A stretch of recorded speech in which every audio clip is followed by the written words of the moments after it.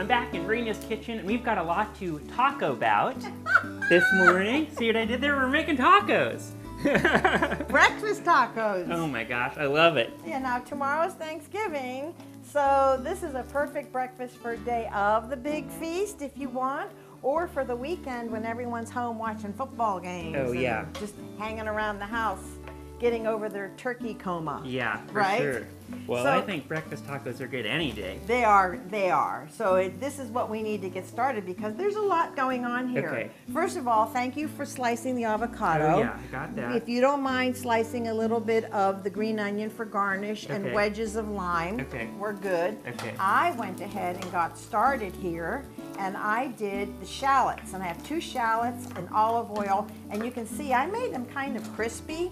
And I'm going to just lay them out here so that they can drain. Beautiful. All right. So we're going to use those. And then I'm going to turn off my heat for a second because I'm going to make a Chipotle salsa. Okay. And this is 1 can of fire roasted tomatoes, just the regular size can. Okay, and you dumped it in there. I did. And now what I'm going to do is I'm going to take the chipotles and adobo. Ooh, it smells so good. Well, there's a little bit of heat to this. Yeah. You need about I'm already like sensing that in the air here. Yeah, about 1/4 of a cup. So all of that goes in there. Okay. And put that to the side. And here I have about 2 tablespoons of toasted sesame seeds and a touch of salt. Okay. And all you want to do is process this in a food processor. Simple, okay? And we will transfer that to this bowl shortly. Okay. But let's let that aside. All right. Give these eggs a good beating. Yeah. Not that we don't like our eggs, but we absolutely want them. And look how nicely they cook. And then egg, a little bit of salt. Okay. Don't need any pepper, and that's because of that. Oh, you're gonna get your spice over there, yeah. Look at nice and fluffy. Here I have the pepper jack cheese on the hot egg dish. Oh my gosh, it's getting all melty. I am not going to put bacon on yours, but folks, bacon goes on it if you want. And these are my garnishes, but the shallots are kind of essential wow. here. Yeah.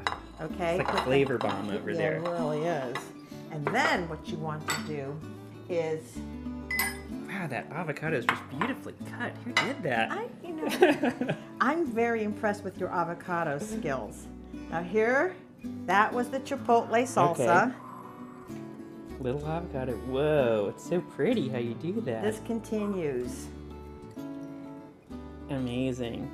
And that's the green onions that you chop so beautifully. And a little arugula. A little bit of arugula. Pressure's on, eating on television. And did I mention I put it on a flour tortilla? I don't know if I said that. That's what you start off with, a warm tortilla. Okay, let's get a little bit of everything in there. Mmm. How is that? It's amazing. Yay! It We clapped looks for good amazing. food. It looks amazing. I'm jealous Boaz has that gig now. I know. Do you think he's returning his Tupperware? I don't know. We hope so. When you make sure return your Tupperware, Boaz. For a copy of today's recipe, go to PittsburghTodayLive.com. We have it posted for you there.